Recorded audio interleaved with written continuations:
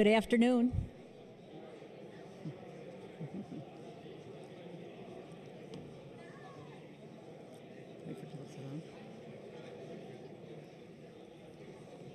I think they can hear that. Good afternoon, everyone, and welcome to the B. Thomas Golisano College of Computing and Information Sciences Dean's Lecture Series. I'm Ann Hakey, and I'm the Interim Dean of the Golisano College. The Dean's Lecture Series is designed to bring esteemed individuals from academia, industry, and government to RIT to share their experiences and their wisdom with our students, our faculty, and the community at large. At this time, I'd like to acknowledge our professional interpreters, Dale Moore and Amberly Jones, and thank you very much for providing this very important service. It is now my distinct pleasure to introduce Dr. Vint Cerf. Vint is Vice President and Chief Internet Evangelist at Google, but he's probably best known as one of the fathers of the Internet for his work in designing TCP/IP protocols and the architecture of the Internet. Vint is a recipient of the Turing Award, the Presidential Medal of Freedom, and 24 honorary degrees, among many, many other career accolades. Too many to mention today. Today, Vint will present Digital Vellum, Preserving Digital Content for the Ages.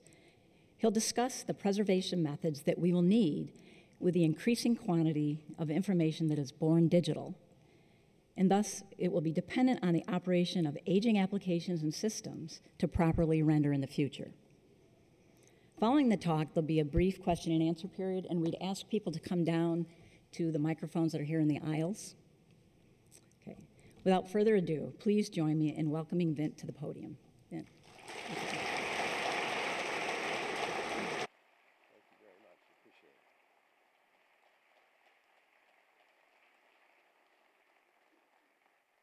Well, good afternoon, everyone. I hope that there's some food after this, so you have an excuse for coming here. It's called Theorem number 208. If you feed them, they'll come, right? So here we are. I really appreciate the opportunity to return to Rochester. I've been here a few times before, but not on this particular topic.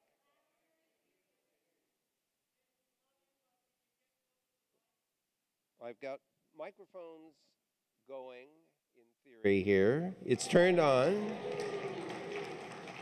And it was turned on before, so I have to rely on the guys back in the sound booth. Are we better now? Okay. Can you all hear me back there in the rear? No, you're supposed to say we ain't built that way. That's okay. All right. Thank you. Much better. All right. So anyway, I'm glad to be back here. On this topic, however, I've not had a chance to address this group. So my big concern has to do with the preservation of digital information. Let me start out by reminding you that static content has been archived and preserved for literally centuries and in some cases millennia. Things like tablets that were written in cuneiform were around 4,000 years ago or more. Some of these tablets were not intended to be preserved as long as they have been, but they were clay tablets, and there were fires, and the fires baked the clay, and the result was a very resilient kind of technology. Papyrus has also been around for a long time. It's not necessarily a long-lived medium. On the other hand, it does turn out that in very dry climates, some papyrus has lasted for literally thousands of years, buried in the sands in Egypt, for instance. Vellum, on the other hand, these are animal hides, could be sheepskin or goatskin, actually has extraordinarily long-lived properties. Some of these manuscripts have lasted for 1,000 years or even more. They, in many cases, are as beautiful as the day that they were originally inscribed. Some of them have been illustrated with beautiful colors, gold and things like that. So we have an experience with archiving static content, but along comes the digital age, and now we have other content which I will continue to suggest is static. For example, YouTube and Flickr, Picasa, these are photographs or movies, and movies are static in the sense that the content is really a series of fixed still images. It's just that we see them. as movies because of the way they're projected. So there are reasons to want to store and retain digital information for long periods of time. In the case of scientific data, this is another kind of static information, and conventional publications and the like, we want to hang on to this information for future use. In some cases, we need to hang on to metadata about the data. So if you have a bunch of numbers, it's important to know that they're temperature or they are pressure or they are some other metric. If we don't remember that, the numbers are not too useful. We may need to know the calibration of the instruments that collected the data so we know how to correctly interpret it. And we might even want to preserve software that was used to analyze the data, possibly because we'll get new data. We want to compare the analysis with the older data.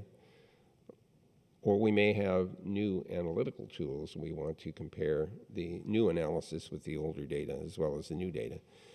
Now, the applications that we run against these data typically run in an operating system environment. And it may be necessary to preserve the operating system in order to run the application that knows how to correctly interpret the data. And then there's the question of what hardware the operating system ran on. And there can be situations where an operating system doesn't run on any current hardware that's available, let's say, 100 years from now.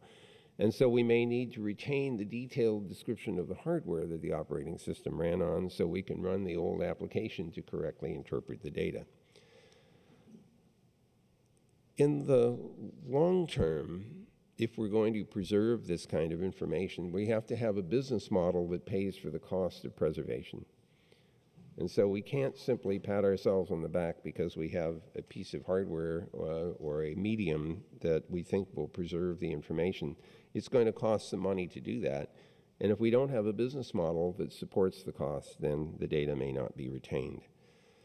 So there's this continuing need, or will be a continuing need, for curating the data, cataloging it. You need to be able to search the data, search the publications, the technical material, measured data, and everything else. We need to be able to find it. I want you to imagine for a moment that you're a 22nd century Doris Kearns Goodwin. Some of you will remember that she was the author of a book called A Team of Rivals, which was about Abraham Lincoln's cabinet. He basically hired the people that competed with him for the presidency. And what was interesting about this book is that the author reproduces the conversations of the time. Now, of course, I wasn't there, so I'm not able to confirm that the conversations are precisely correct. On the other hand, it seemed very plausible to me. And the reason that the conversations were so plausible is that she went to, I don't know really how many, but certainly it could have been 100 libraries, to get the correspondence exchanged by the principals who were in the White House or in Washington or in the country anyway at the time. And so she saw not only what they were talking about, but what positions they took and what views they expressed.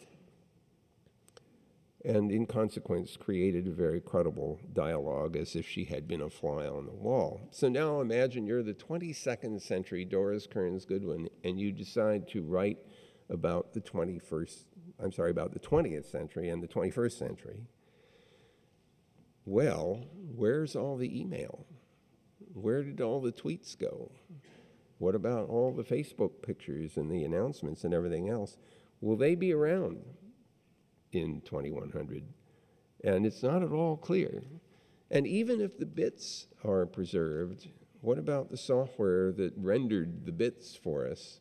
It's not clear whether that software will still be executable at that point. So we may be a black hole, a black information hole in the 22nd century, unless we do something about this, because so much of our correspondence and our interactions are now in electronic form. And it's slightly ironic that we keep thinking that we digitized everything and that means it's preservable. And yet what we may have done is make it less likely to be around 100 years from now than it was in its original hard copy form, for example. Now look, we've got all these media that we've invented over the years to preserve digital information. There is one thing missing from this picture. There are no readers for the 5 1/4-inch floppies or the 8-inch floppies or the 3.5-inch floppies or the CD-ROMs and the DVDs and so on, VHS tapes. I have hundreds of VHS tapes in my house, and I have one VHS reader that's still working and a DVD on the other side that I can probably transfer stuff to. Or we may just get external drives that we store away. But the problem with these is that the readers might not be available, or in the case of the external drive, there's almost certainly some damn connector that doesn't work anymore with a machine that's 10 or 15 years later. And the equipment makers seem to be cavalier about inventing new interfaces and new connectors that don't have adapters for the old stuff. There are even, really large-scale storage systems. This is an image of one of the inside of a Google data center. So now we've been talking about sort of the static materials that we all produce, whether it's spreadsheets or documents or images and things like that. Although you do know that in order to make use of a spreadsheet, even though it's kind of a static object that gets interpreted, you need it to interact to be useful, so you need a piece of software that will in fact run the spreadsheet so you can put new data in for purposes of trying out new ideas. Well, there are all these things, services that you and I use all the time, and they generate large quantities of digital information. And it's an open question whether 100 years from now or even 10 years from now, we will be able to recapture and see that information. I have one example, personal experience, just a few weeks ago. I was rummaging around in my photographs, physical photographs, and I found a CD-ROM which was labeled Vint Cerf Archive 1. And I took the CD-ROM, wondering what was on it, over to a somewhat older Macintosh which had a CD reader in it. And I put the CD-ROM in the reader, and it said, "This disk is empty. Would you like me to reformat it?" And I remember thinking, why would I write Vint Cerf Archive on this thing if it was empty? So I took it out of the Macintosh CD-ROM reader, and I took it over to an even older IBM ThinkPad that was running Microsoft XP on it. And lo and behold, there were lots of photographs and lots of other documents on the disk drive. So I had the wrong reader for that. And if I hadn't kept the old ThinkPad, it's not clear what would happen to the content of that CD-ROM. So I submit to you that we're having this problem every single day. You may not have noticed it yet if you haven't gone back and found something that, I wonder what's on this 3.5-inch floppy. Oh, where am I going to find a reader for the 3.5-inch floppy? Have you stopped by the Smithsonian recently? So we are facing a really serious problem, and it's going to get worse. For example, we have this Internet of Things upon us, and these are just a few examples of the things that we find day to day now. Internet-enabled picture frames and refrigerators and telephones that look like telephones, but they're voice-over IP boxes. And the guy in the middle here he's got an internet-enabled surfboard. I haven't met him, but I imagine he's sitting on the water waiting for the next wave thinking, if I had a laptop in my surfboard, I could be surfing the internet while I'm waiting for the next wave. So he built a laptop into the surfboard and put a Wi-Fi service at the rescue shack, and now he's selling this as a product. So if you wanted to be out on the water surfing the internet, that's your product. There are other devices that are coming, as you all know, things like Fitbits and Google Glass, and just an endless array of new appliances that will be generating bits, some of which we will care about. I have an example in my house. I have a radio-based, it's an IPv6 radio network, which has small devices that are sampling temperature, humidity, and light levels in every room in the house every 5 minutes. This self-defining, self-organizing network then transmits the data to a server down in the basement, and I accumulate that information over the course of a year. Now, I know only a geek would do that, but the honest fact is, at the end of the year, I have very good quality engineering data about how well my heating and ventilation and air conditioning system has worked, so we can adjust it as needed. One room is the wine cellar, and it's very important to keep that below 60 degrees Fahrenheit. And so that room is alarmed. So if there is a temperature rise to over 60 degrees, I get an SMS on my mobile, saying your wine is warming up. That's happened more than once. And when there's nobody at home to reset the cooling system, so I called the people that made the monitoring system. They were a company called ArchRock, which was acquired by Cisco a few years ago. And I said, do you have remote actuators? And they said yes. And I said, do you have strong authentication associated with it? Because I don't want the 15-year-old next door messing around with my cooling system on the wine cellar. And they said yes. So we installed the remote actuator. And then I got to thinking, I could actually tell if somebody's gotten into the wine cellar when I'm away, because I could see that the lights were turned off and on. But I don't know what they did in there. So I thought some more about that and concluded that what I needed to do is to put RFID tags on each bottle and then install an RFID detector, which I have now acquired, and I can do instantaneous inventory to see if any bottles have left the wine cellar without my permission. And I was boasting of this design to one of my engineering friends who announced that I had a bug in the design. I said, what do you mean? And he said, well, you could go into the wine cellar and drink the wine and leave the bottle. So now we have to put sensors in the cork. And as long as we're going to do that, we might as well sample the esters that are in the wine to try to figure out if it's ready to drink. So the obvious thing to do is to interrogate the cork before you open the bottle. And then if that's the bottle that got up to 75 or 80 degrees, that's the one you give to somebody who doesn't know the difference. I do submit to you, however, that this kind of sensor network is going to be very common everywhere. We will have it in our residences, we'll have it in office buildings like this one, we'll have it in our cars, and we may even have sensors on our person. Some of you may already be wearing Fitbit, for example, and other kinds of things, maybe medical devices. So we will be surrounded by a continuing flow of digital information, some of which it will be valuable to us to retain over time. And it gets even worse because if we think about executable content, think about the kinds of applications that require software to run for you to enjoy the application or to make use of the application, as in the case of a spreadsheet. So what do we do about all that? Well, you can think about examples. I've given a few here.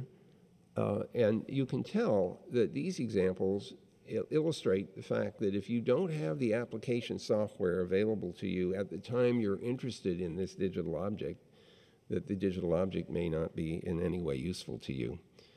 It's funny in a way that we have a computer museum. There's several of them. There's one out in California called the Computer History Museum, and it has lots of hardware in it, but we don't necessarily have places for software museums, although the Computer History Museum is now accumulating software. The Internet Archive, that's run by Brewster Kahle out in the Silicon Valley, is also accumulating software. But there's a project at Carnegie Mellon called Olive. It's run by Mahadev Satyanarayanan. We call him Satya for obvious reasons. And he has done something pretty dramatic. What he has done is found a way to preserve operating systems and applications from older equipment and emulate an environment that allows them to run. Now, this is a non-trivial exercise. The first problem is that we have to correctly interpret what the bits mean, and that means we have to have the application that knows how to interpret those bits and to render them or properly treat them. Now, there may be some problems here. Imagine for a moment that the application software that you use to create some object, whether it's an image, a game, a document, a spreadsheet, that software was developed by a company that has gone bankrupt. or it has decided it's not going to support that version of the application anymore, or it decides it's not going to support that operating system anymore, or it's not going to support the hardware anymore. And maybe it isn't just bankruptcy, but it might just be an ordinary business decision not to continue to support some particular piece of hardware or software. Where does that leave you? Where does that leave us if we had created a lot of material we care about and it was dependent on having that application, that operating system, and that particular piece of hardware to run? So there aren't any rules right now that say people have to preserve any of these things on our behalf. It gets even more complicated. Suppose that the company says, well, I'm not going to support this anymore. And you say, well, can I have the source code? And they'll say, no, because half of that source code went into the new version, and so we're not interested in having you have access to that. Or you say, well, can I have the object code, and could I run it in the cloud, and could other people use it? And they'll say, no, we want people to pay us if they're running our object code. And so you find yourself trapped, potentially, with an inability to continue to make use of that software. So the issue for us has to do with not only the technical ability to run old software, but the legal ability to get access to it in the first place.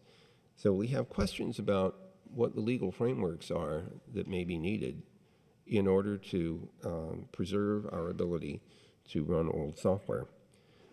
One thing which I find really interesting is that in the case of copyright, during the period after Xerox and others developed a dry copying system, we think of it as Xerox machines, the publishing industry got very worried that they would publish one book, we'd sell one copy, and then everybody would simply duplicate it with copying machines. And so they raised a big issue about people's ability to do that and said there should be laws against it. The library community, on the other hand, argued strongly that there should be some fair use of copying machines for personal use, for educational use, for satirical use. And so they got exceptions put into the Copyright Act that said for purposes of fair use, you were allowed to make duplication of some of these published works, even if they were still under copyright. What we don't have right now is the concept of preservation right. And I think that there needs to be some serious consideration of how the Copyright Act or the Patent Acts could accommodate a right that would permit you to run software or even hardware, possibly in an emulated environment for third parties without violating the law or violating patent licensing rules and things of that kind. So we have some work ahead of us on the legal side as well as on the technical side. And by the way, we also have work ahead of us on the business model side, because in order to achieve this kind of an outcome where we can run old software in the cloud, for example, we have to have some way of paying for all that, because it's not a zero-cost service. And obviously, over time, more and more stuff will be accumulated in digital form, so you have to have increasingly large capacity for storing things away. So the OLIVE project, which I alluded to earlier, was originally sponsored by the National Science Foundation, which has now completed its run. There's still work to be done, but at the moment I don't think it has further support. I hope to help find some. So this is what they were doing. They were going to build emulators of hardware that would allow them to run the old operating systems literally bit for bit, and then load the application software in the operating system environment on the emulated hardware and essentially run the way it ran on the old equipment. This is harder than it looks. There are a lot of moving parts in an emulation like this. And one of them is to get the exact behavior of the hardware, including any bugs that there were in the hardware, because the operating system and the applications might have worked only because it relied on precise behaviors of the operating or of the hardware. And so you have to get that specification exactly right and the implementation of it exactly right. And the idea basically is to load in the operating system, any libraries that need to be dynamically linked in, whatever configuration is needed in order to get the system into exactly the state that it would have been in if you were running on the real hardware in the past.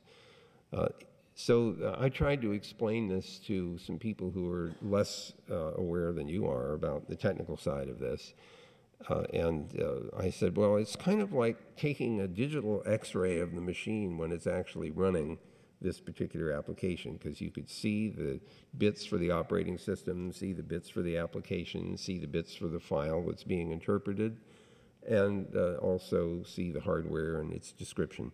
Now, of course, you don't really take a digital x-ray, but it seemed like a reasonable metaphor. It was not an easy thing to do, but Mahadev and his team succeeded in doing this for at least something like a dozen different hardware and software platforms.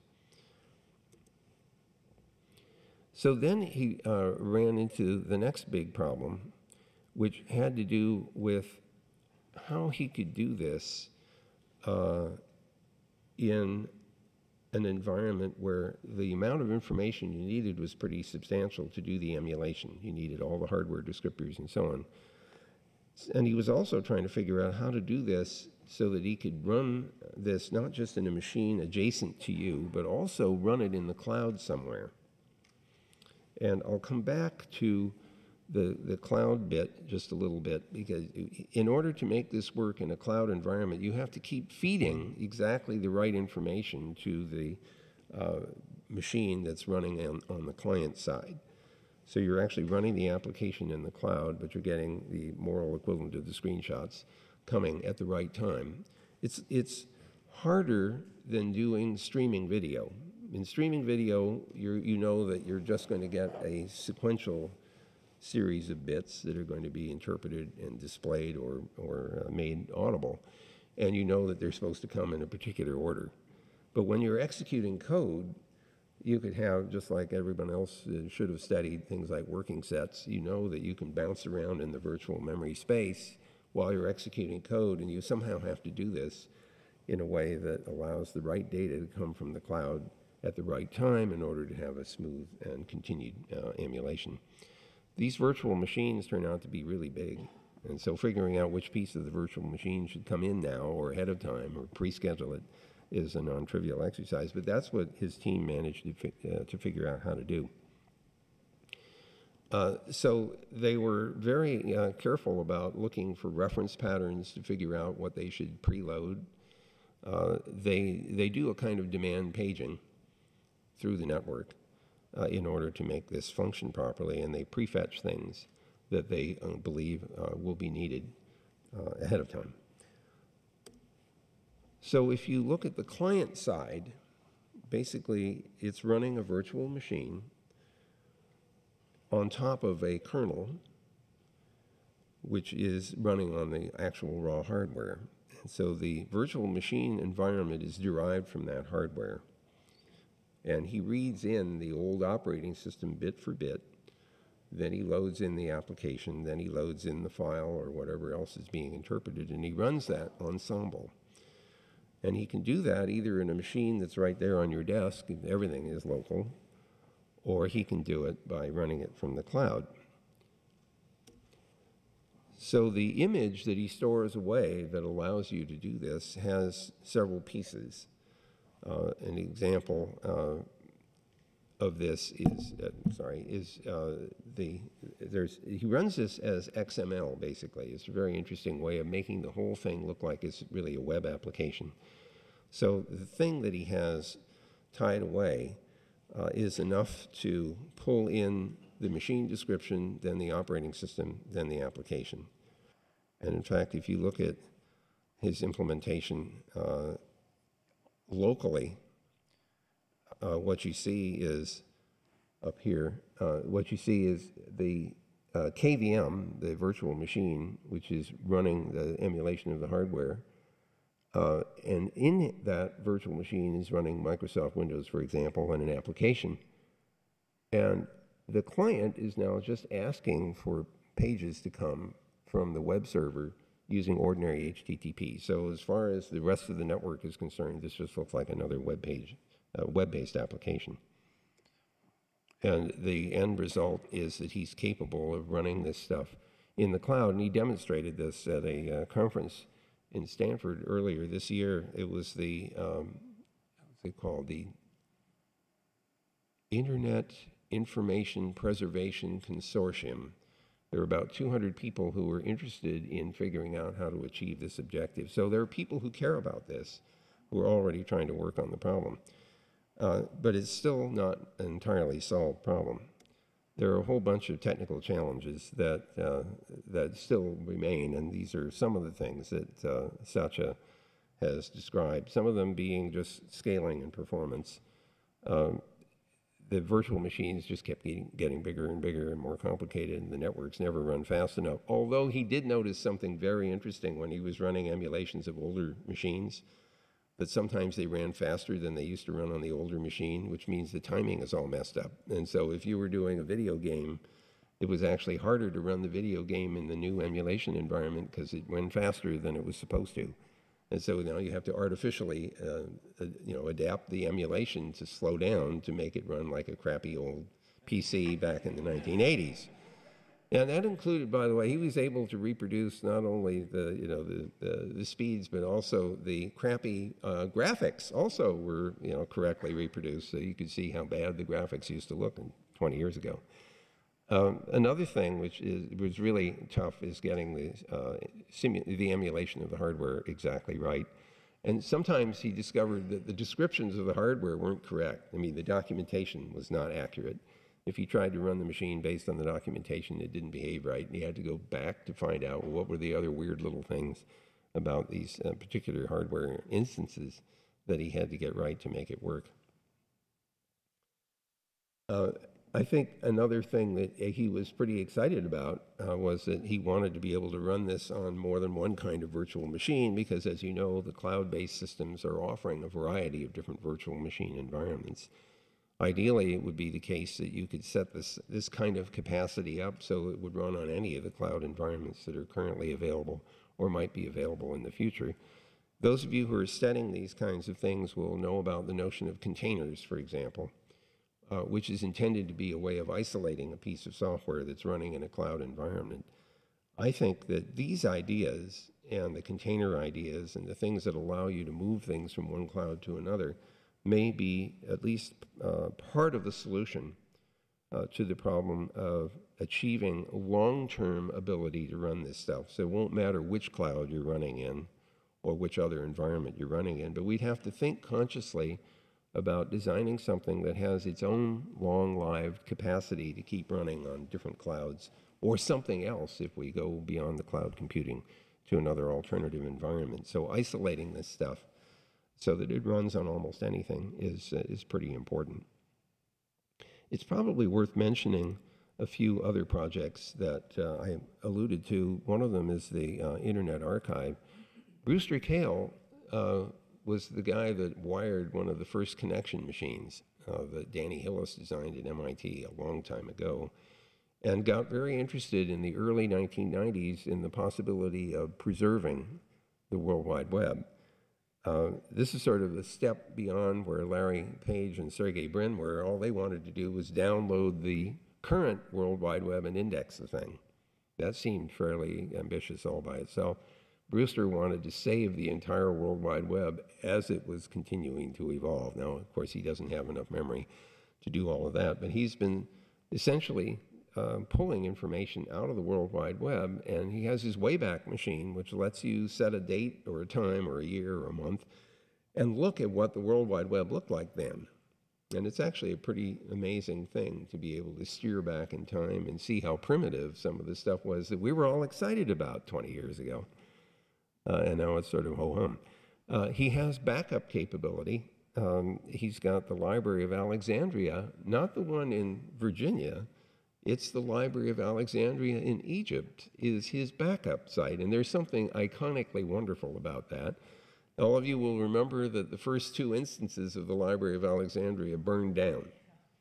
And it wasn't on purpose, apparently. At one point, it was Caesar screwing everything up in the bay near Alexandria and lighting ships on fire, and the fire leapt over onto the shore and burned down the library. Anyway, he's now, he being the director of the Library of Alexandria, is now the backup for that. And I think that there is another backup in Asia, but I've forgotten where. Brewster told me that they are now preserving not only the contents of the World Wide Web, but they're also pulling in scanned books, digitized books, and also software. The Computer History Museum is doing similar kinds of things.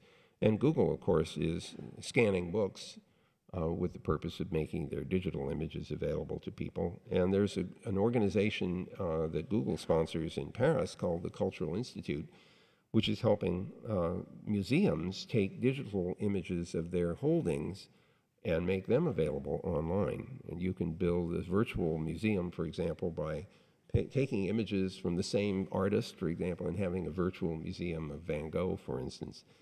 Now, all of that, of course, looks very wonderful because all those digitized images are readily available. You can assemble them into a web page, and it's all really wonderful. The problem is what happens when those images are no longer correctly interpretable.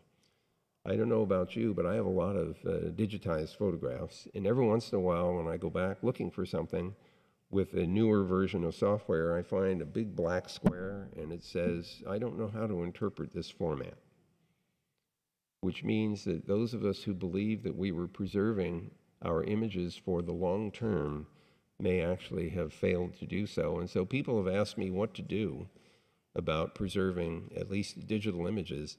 And I've told them, get some good quality photographic paper and print them out. That made a number of photographic paper companies really happy when they heard that. But to be really honest with you, photographs, some of them have lasted 150 years or more. And there are no digital media with which we have had any experience that have lasted for 150 years because digital media haven't been around that long. So I don't have the great news for you right now. I think the news is we need to solve some of the problems I've described to design and build these archival systems to run old software, but we may also have to be smart about alternative media for storing stuff that we would otherwise have left solely in digital form.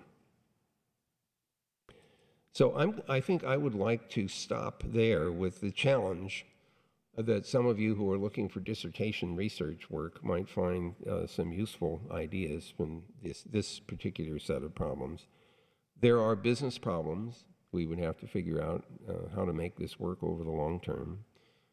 And there are legal problems that people will have to sort through in order to create a legal framework in which we can preserve digital content for long periods of time. And so what I'd like to do now is to go into a kind of Q&A mode, which does not have to be confined to this topic. I'm happy to respond to other questions which you might have about, for example, the internet and where it's going. But at this point, I just want to say thank you for letting me take time this afternoon, and let's have a chat.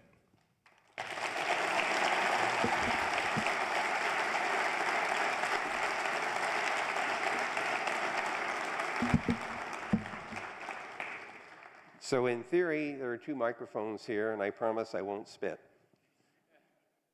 if there's anybody who wants to ask a question or raise an issue. So it doesn't have to be a question. On your mark, get set, go. You're it. Hi. Not really relevant to the talk, but This is weird. You have to talk into the microphone, and you want to look at me, and it's weird. So how don't I stand down like this? How's that? How do you feel about the use of AI in the future of the internet? Okay, so this is a really interesting question, and let's expand the question. What about just the use of AI, period, not just the internet?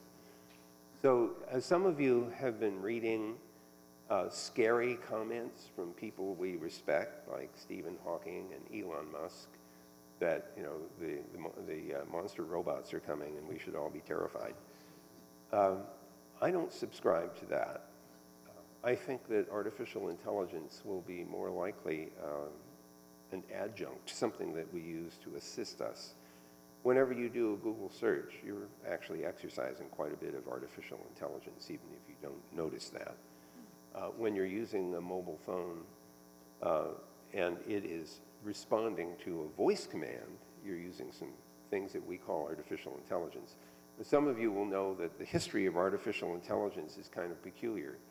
If it doesn't work, it's artificial intelligence. When it works, it's engineering.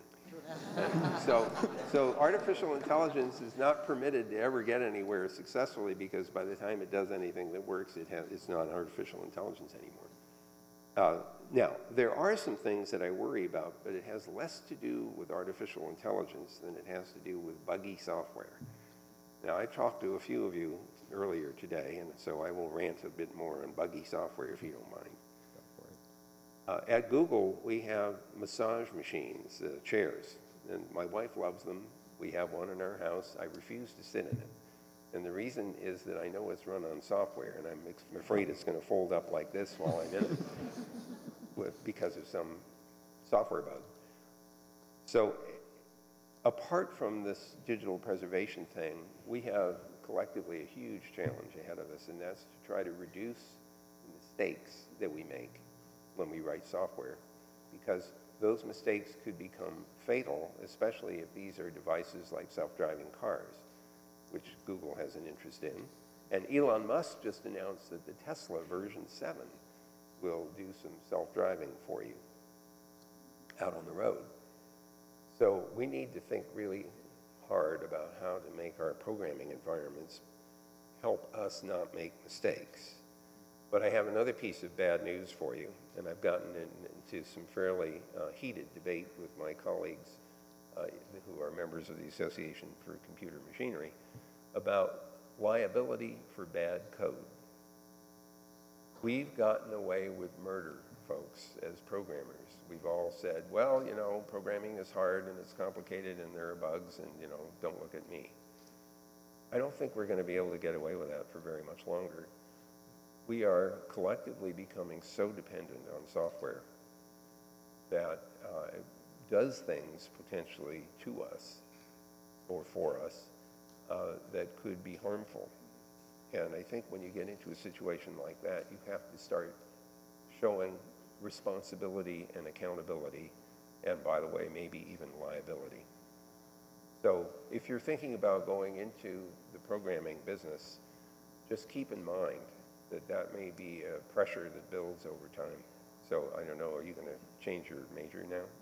No. I know exactly what I plan on doing. So last comment on coming back now to your original point on artificial intelligence. I'm seeing more and more opportunity to make use of things that we call artificial intelligence. Sometimes we call it machine learning at Google. And it's amazing how powerful those technologies can be. But I want you to take away one other point, and that has to do with the robotics business. A lot of people think of robots as these, you know, things that are humaniform and are scary, or things that look like big dogs. And you've seen the Boston Dynamics big dog. And, you know, it's kind of a scary-looking mechanical thing that runs up the hill. I want you to imagine for a moment that that's not the only kind of robot there could be. Most people think of robots as a physical thing. But there are other things that we could call robots. For example, a trading program on the stock exchange is a robot from my point of view. It takes in real-world input, it processes the input, and it has a real-world effect. Of course, it's today, especially program trading, is like little kids playing soccer, right? All the programs have the same base. If the stock market goes down, they all sell. When the stock market goes up, they all buy, like the kids chasing the ball instead of somebody standing over here guarding the goal. So we've got a serious problem on our hands when we have software that has a very direct impact on our finances, on our well-being.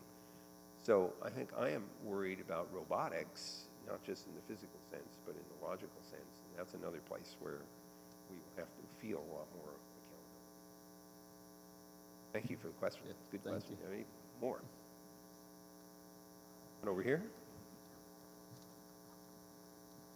You're not asked? Oh, you're trading. That's right. You're signing. Okay. Well, here's one. It's okay to use this microphone too, by the way. Okay. What's your question? So it's a two-part question. Can I take this off? Or take it now? I'll leave You it. can pull it off. Okay. That's all right. There you go. Okay. You do it. If you do it, that's okay. How many engineers does it take to pull a microphone? Right. Just one. So first part of the question, are you the most dressed up employee at Google? Probably.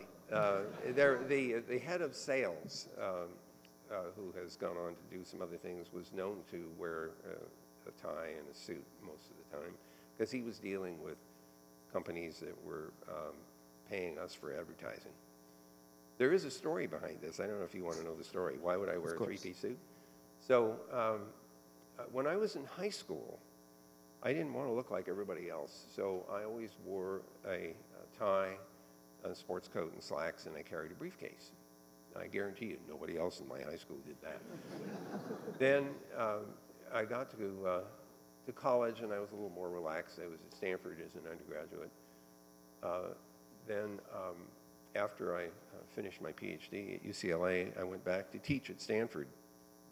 And I thought it was respectful of the students to be properly dressed, so I usually wore at least a sports coat and tie and slacks, or maybe a suit. But then I was asked by the Defense Department to move to Washington to run the Internet Research Program for DARPA. And my wife said, Washington, D.C., three-piece suits. And so she went off and bought three-piece suits from Saks Fifth Avenue at Stanford Shopping Center. So we arrived in Washington in the middle of the summer. And one of those suits was a seersucker outfit, you know, lightweight for the hot, humid Washington, D.C. So not too long after I joined DARPA, I was asked to come to the Congress to make testimony about some of the projects that I was engaged in. And so I wore my three-piece seersucker suit. And I went in, I did my thing, and I came back, and a few weeks went by, and then the director of DARPA said, I need to see you about your testimony. I thought, uh-oh, there goes my government career. So I showed up, and the director said, he had a letter in front of him, and he said, the chairman thanks you very much for coming over to testify. By the way, he said, you're the best-dressed DARPA guy they'd ever seen. And I thought, you know what? That's positive feedback. I'm going to wear three-piece suits from now on, and now that's what you get. That's the answer. Okay, you had another question, I think. Yeah, I thought it might have had something to do with the three-way handshake, but I guess not. Next question is, do you see anything akin to TCP/IP taking off, kind of like the internet and all that stuff? Do you see any new technology on the horizon that might explode in a similar way? So it's hard to tell. Google has done something called QUIC, Q-U-I-C. And there's some working groups at IETF that are looking at that. It's a more compressed form using UDP instead of TCP, and it includes crypto. So that's not so much taking off in the same sense as I think it's an potential improvement in terms of speed and latency and everything else, but that's not the kind of transformation that you're really thinking about. I think the real transformations will come in two ways. One is this Internet of Things. It's chaos right now, lots of different protocols, no interoperability, worries about accuracy and safety and privacy and everything else. That'll all get sorted out eventually, I think. So we will see Mark Weiser's vision that the network and computing just disappears into the landscape. People won't be thinking about that's a computer. It's just an appliance. And the fact that it has software in it that is connected to the net is mostly invisible. So that transformation will happen. But the other one, the most important one, I think, is going to be neural interfaces. And I'm not thinking about, you know, mind-reading stuff by sticking something on your head. I'm thinking more about direct interface to our neural systems. Right now, we have a very good understanding of our sensory system, our sensory motor systems, and we know what the signaling is. We know what it looks like. We know how the body either interprets incoming signals or generates outgoing motor control signals. My wife has 2 cochlear implants, and they work incredibly well. Her first one was in 1996, which is over 20 years, almost 20 years ago. And this is a dramatic thing, so I want to give you a little short story about what this was like. She was deaf for 50 years.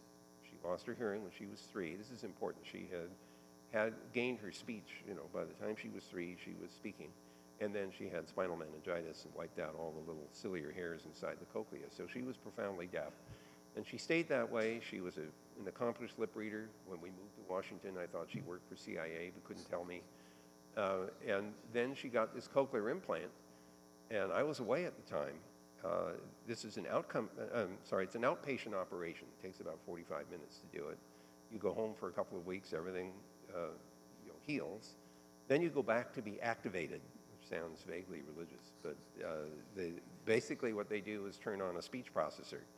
This thing takes in sound, does a Fourier transform to figure out what frequencies are present and in what amplitudes, figures out which of 16 or 22 electrodes to stimulate inside the cochlea, and the brain interprets that as sound. So this means we understand how to make the brain think it's hearing, even with the normal apparatus doesn't work. So by the time I got home, I discovered I had a 53-year-old teenager at home. I couldn't get her off the phone. She would take any incoming, advertising calls. AT&T would call and say, "Do you want to switch?" And she'd chat for, "Oh, you're in India. Where are you?" Half an hour later, they say, "Do you want to switch to AT&T?" "No, my husband's an executive at MCI. We'll stick with them, but thanks for calling." So then she called the library. Now, actually, the reason I'm telling you this is twofold. One of them is it's amazing what this technology can do and what it's going to do in the future. But the other one is the rehabilitation side. You have to be damn determined to make use of these technologies. So she was determined that no decibel would go undetected. So she called the library and she said, could I sign up for recorded books for the blind? Because she wanted to hear words pronounced that she hadn't heard. And they said, fine, what's your name and address and phone number? Remember, she's on the phone, right? Then they said, now you're blind, aren't you? And she said, no, I'm deaf. And there's this long pause, and there's how the hell is that going to work? And she listened to 500 books on tape. I mean, it was wonderful. Then she went off and she got FM transceivers. So in a setting like this, I'd be wearing a little FM transmitter. She could sit anywhere 150 feet away and pick that up. Her favorite trick when we go to dinner is to leave the FM transmitter with its microphone on the table when she's in the ladies' room so she can listen to the conversation when she's not there. She has little microphones and patch cords to plug into the seat, on the airplane, so all she hears is the movie and not the screaming kid that's 2 seats away. So she's been extremely aggressive about forcing herself to listen, and that's an amazing thing. So we are seeing now ocular implants are coming.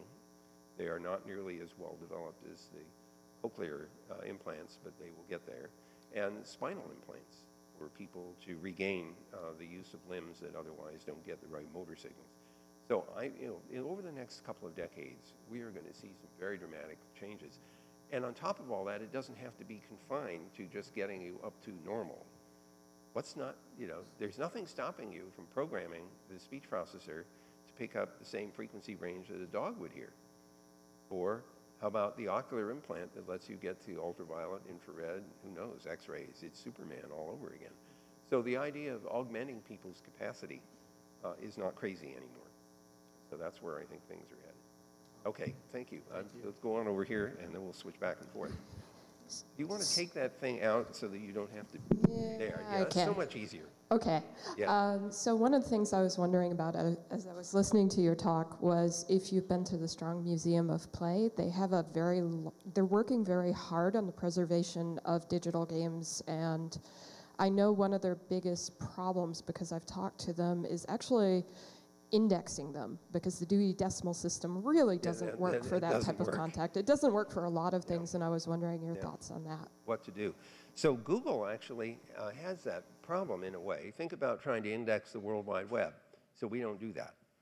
We basically build this gigantic index that's based on straight full text, right? So we associate full text with, or associate terms with everything we see on the web. Now, we're getting a little better than we used to be. It started out just with text words, and you typed in a series of words, and we said, okay, which pages have those words, and then we try to rank order them. Now we're trying to recognize images, for example, and I don't know if you're noticing this, but if you type complete questions into the Google search engine, it does a better job than it does if you just type search terms. So I asked the guys, I said, it's getting better. How did you do that? And he said, well, we're starting to pay attention to word order. We're paying attention to grammar. We're paying attention to semantics. So we have this thing called the knowledge graph. It's got about 1 billion nodes in it, and it links concepts to each other. in that graph. And so when you do a search, we apply to the knowledge graph to take the terms of the search and figure out what other terms we might need to look for in order to make the search more complete. So these things are starting to make this work a lot better. So I don't think indexing in the classical Dewey Decimal notion is necessary anymore. It might have been attractive when you had to put the books in one order. You only have one order you could put them in, right? Mm-hmm. And so here you have the ability to reorder everything at will. And I think it's going to make it a little easier for us to do exactly what your friends want to do. Okay, thanks. Okay, good. All right. Sir. I really like that outfit. That's terrific. Thank you. So I was wondering, in your presentation, you focused primarily on, specific files that you run on specific software, and that software runs in an environment on hardware. Right. But more and more, a lot of software today has gone in the direction of sort of allowing users to ignore, individual files or file systems. This is especially prevalent in mobile and in cloud-based software. Affected me. In a lot of Google software, most notable in my mind was the death of Google Wave, when now I have all of these they're effectively collections of nodes more than individual files that, for me now, are just sort of kept alive on a Google App Engine instance that has just enough money put into it that they're there until there is some other software that can, interpret and use this data. And that could easily happen if any other provider of some cloud service goes down, where there's just these collections of data that aren't really files necessarily. Right. So my question, I guess, is you've spoken a lot about how to be able to keep files usable for longer, but what do you think companies like Google and other companies like it could do to make it easier to preserve these other types of data that aren't given to users as files, per se? Okay, so actually this is a very thoughtful question. I appreciate that. Think about Bigtable for a moment, where you accumulate huge amounts of information of various sorts. It's all in kind of binary blob form in some cases. And the idea is that it doesn't have any particular structure. It accumulates more and more information over time, and I think in many ways what you're saying, I'm interpreting what you're saying as looking at the accumulation of aggregates of information indexed in any number of different ways that are not distinct. It's part of an aggregate that keeps growing over time. And you raise a really interesting question, because that aggregate could get bigger and bigger and bigger. And there's no easy way of carving pieces of it off, because it's not organized in the file system at all. So I don't have a really lovely predetermined answer to that. You triggered a very interesting question for me now to take back, which is to say, what if the information that we generate is not deliberately isolated into these pieces that we can point to and say they have labels? What if they become part of a much bigger aggregate that is disaggregatable, not by carving off something and giving it a label, like a file name, but rather it has a constellation of characteristics that let me find it. So I literally extract. This is what Bigtable does. It lets you extract its contents and look at a portion of it and process that. So you know what? That's a really, really good challenge. Thank you. Are you working on your thesis here? No. Would you like to take this one on? Okay, I will take. Actually, this is so far one of the most intriguing questions anybody's asked about this. So thank you. I don't have a wonderful answer, but I will tell you I'm going to take that back to my colleagues and say, you know what? There's another paradigm we have to pay attention to. So thank you for that question. Thank you very much. Okay, I'll switch over here.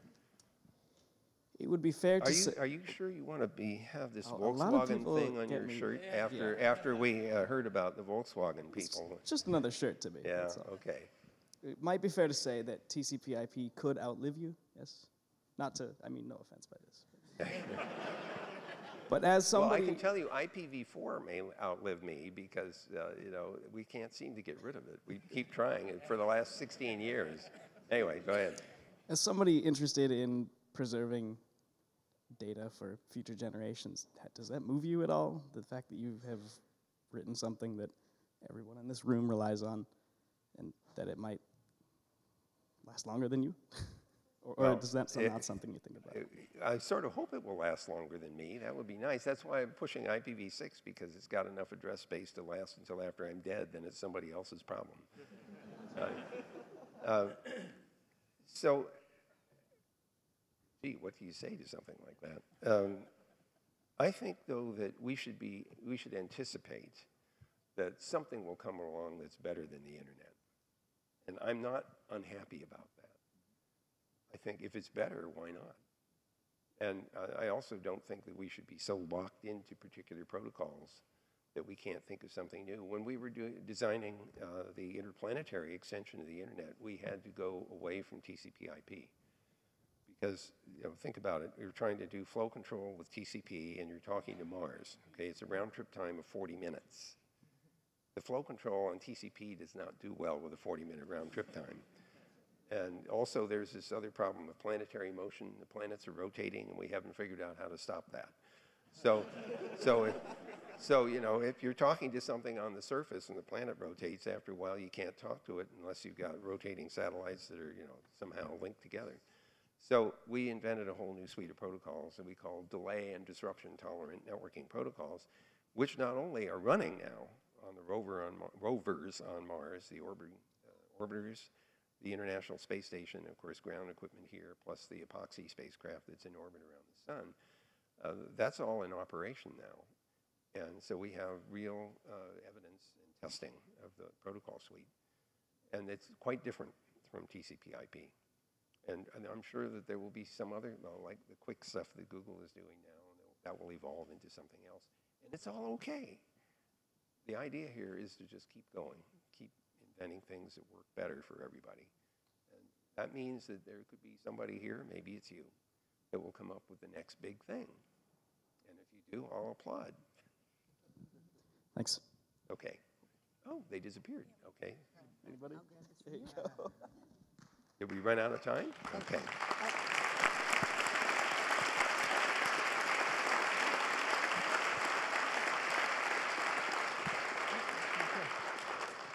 So I was just about to say, please join me in thanking. Yeah, they already thanking did that part. Yes, But for a very anyway, thought-provoking okay. and insightful talk. I have something for you.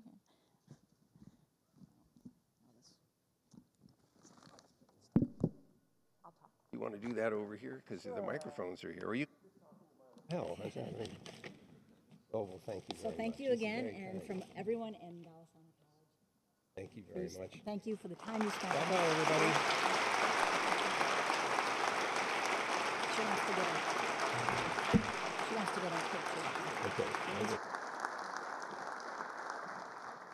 Thank you again, everyone, for coming, and enjoy the rest of Brick City weekend.